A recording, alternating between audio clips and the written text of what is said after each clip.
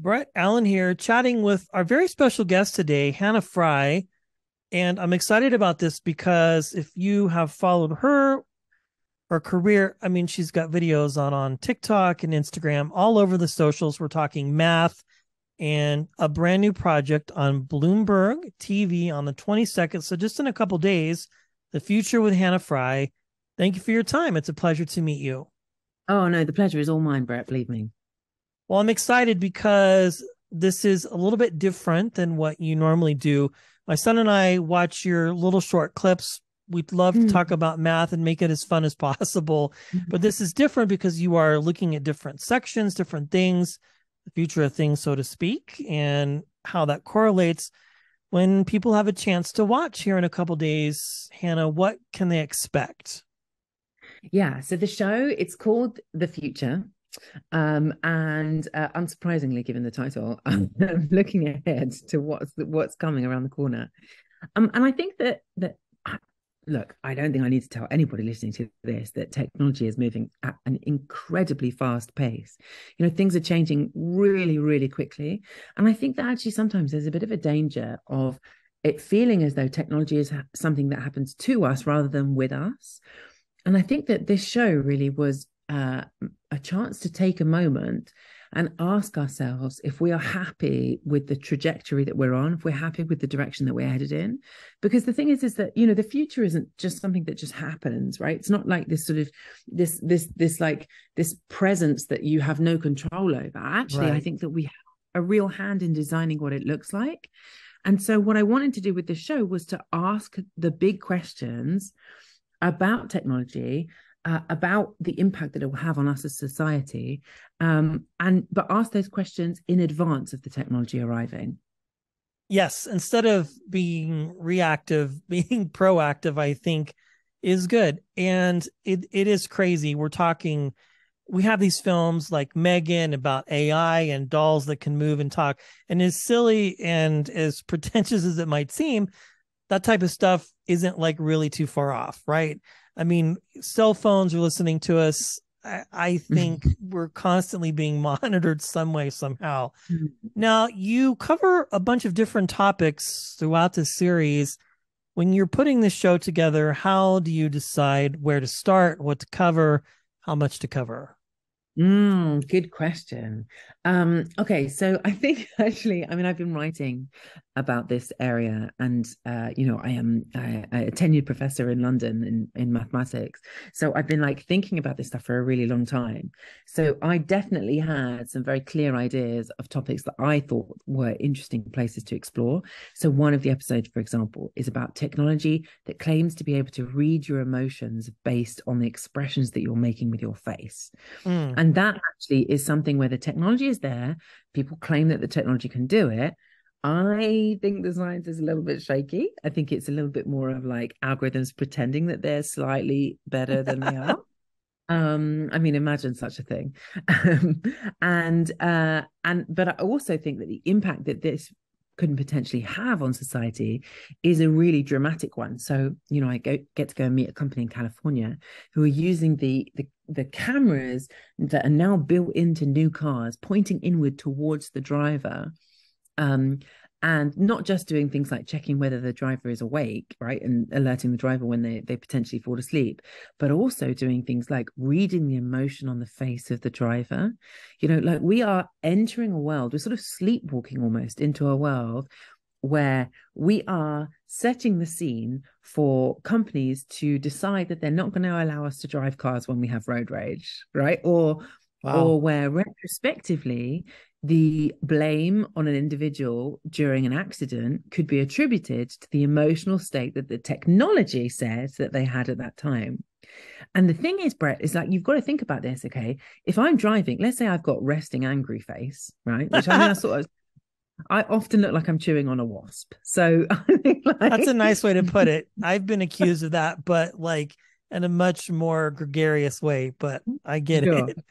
Okay, so say I've got a resting angry face, and this technology says, okay, in that moment, when you ran down that pedestrian, you were clearly showing signs of anger. And I say, no, I mean, I wasn't. I wasn't. I felt, I felt perplexed, or I felt confused, or I felt, whatever other emotion, then who gets the ultimate say? You're entering a world where there is no ground truth, and yet we are handing over authority to these automated systems. And sometimes I do think that's a good thing. I think that there is a really fantastic place for algorithms to embed themselves in all aspects of our world and really genuinely improve things and genuinely make the world better. Like, I really do fully believe that.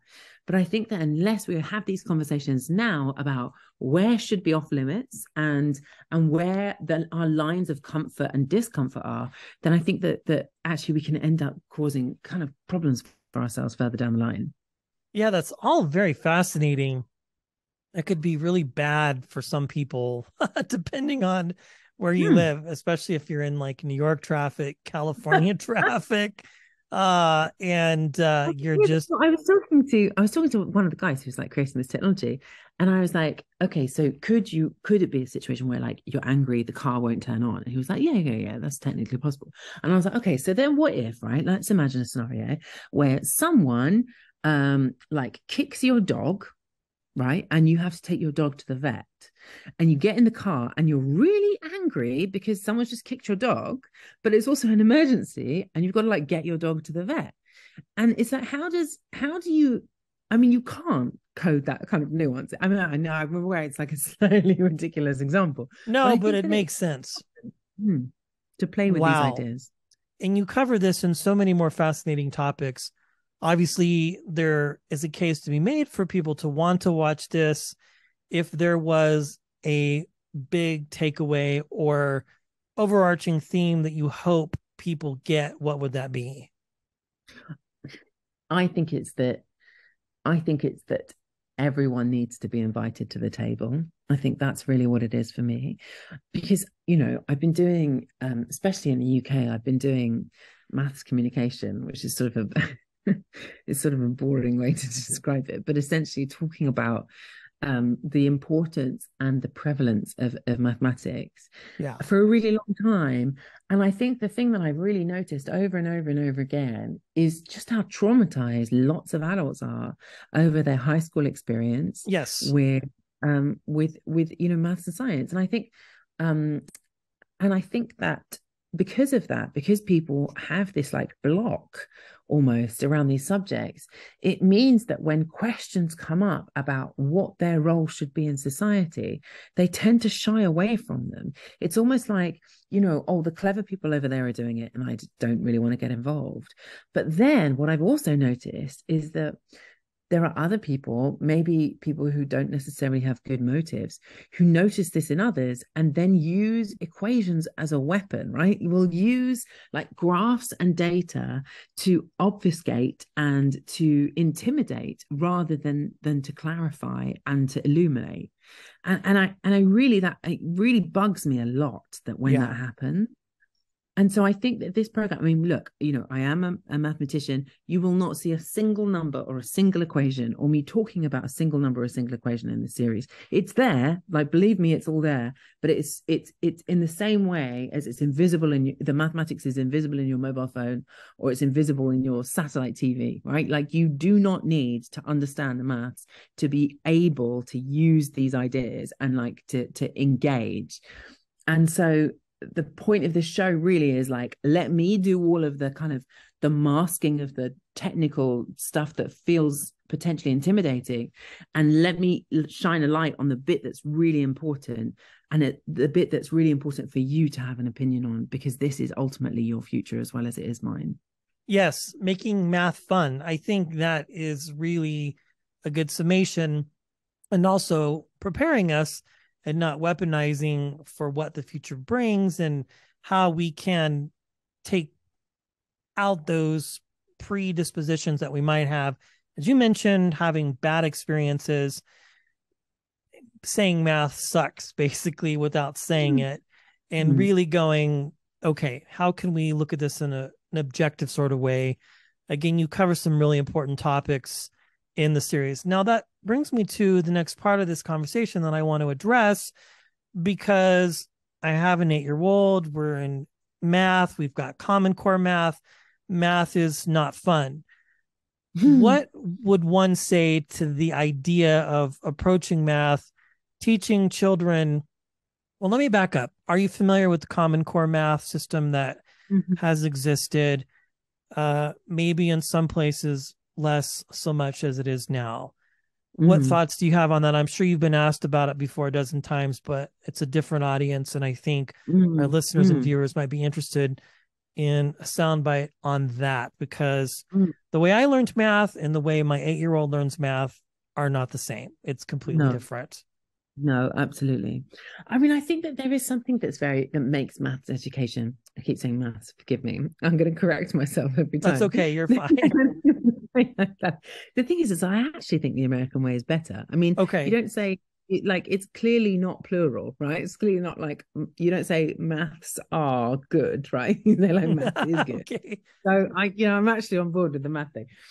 Okay, so I think that there is something that's fundamentally difficult about math education, which is that you are essentially creating the building blocks to be able to explore.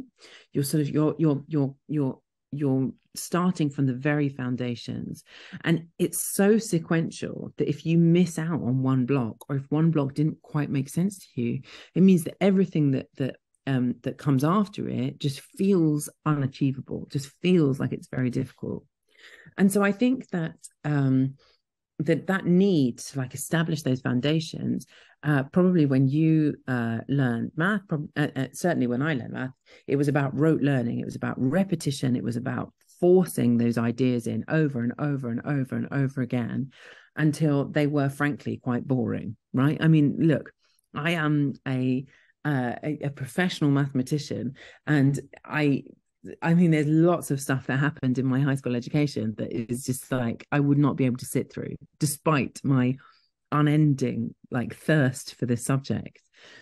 And I think that a lot of different things have been tried, not just here, but like around the world, really. A lot of different things have been tried in order to get around that stumbling block that you have to start with the basics.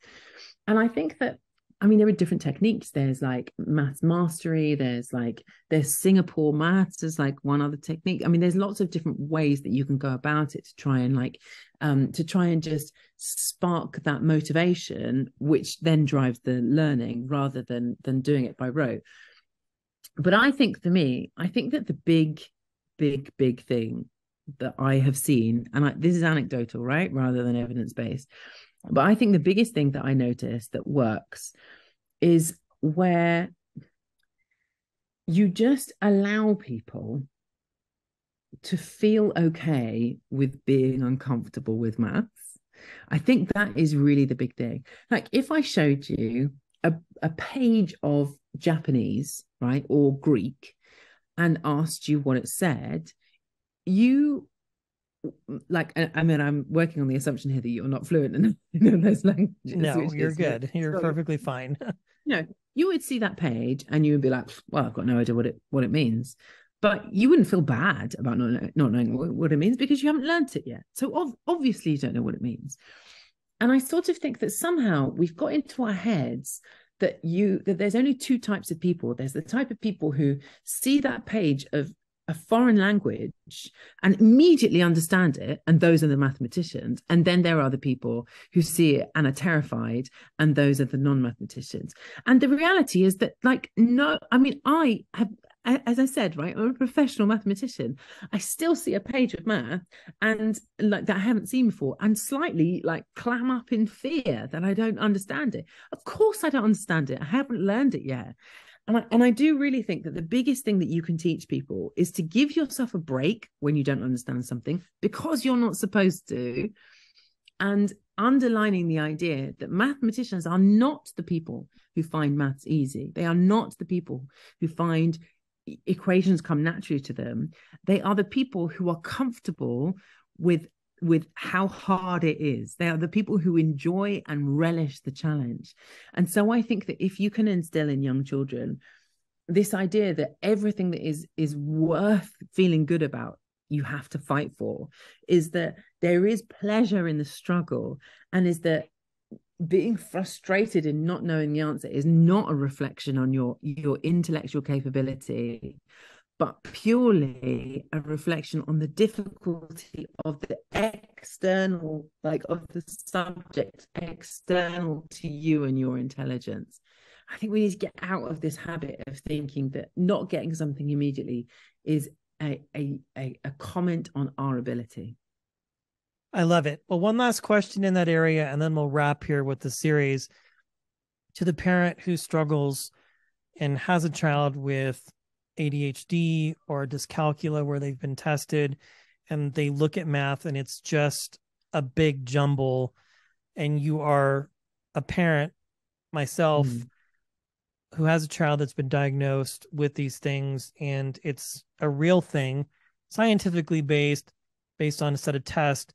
What approaches work best with taking this math at a third or fourth grade level and really digging your feet in and doing your best to help the child understand, but also not blow up with frustration? Yeah, absolutely. I mean, look, I think that sitting down calmly and quietly with a pen and paper and doing a long list of exercises is always going to be difficult. I think it's difficult for all kids, frankly, but I think it's especially difficult for neurodivergent kids, who aren't those who are not naturally predisposed, perhaps, to that. The thing is that I think that there is so much more to math than just being able to do a series of exercises. I have kids that are perhaps slightly younger than yours, but there are things that I do with them where I get a series of jam jars, right? Or jelly. No, wait, what do you call it? Like, what do you put on toast? Strawberry jelly. Jelly jam. Yes. You're okay. Jam, okay. A series of jars and a series of lids. And I sit down and I say, okay, what do you think is going to go with what? Without trying it, what do you think will go with what? And why? Why do you think? See if you can match them up, and then let's see if you get them right. Or because it's not just about writing stuff down, right? It's about spotting patterns. It's about looking for reasons for things. It's about constructing logic. Like that, I think, is so much a part of what it means to be a mathematician. Way more than like being good at mental arithmetic. But I think on that point of like addition and subtraction, one thing that I do with my daughter is I get a really long piece of paper, like the packages that Amazon parcels get wrapped in, right? Like there's long bits of brown paper, and I lay it out on the floor and we draw a number line on it.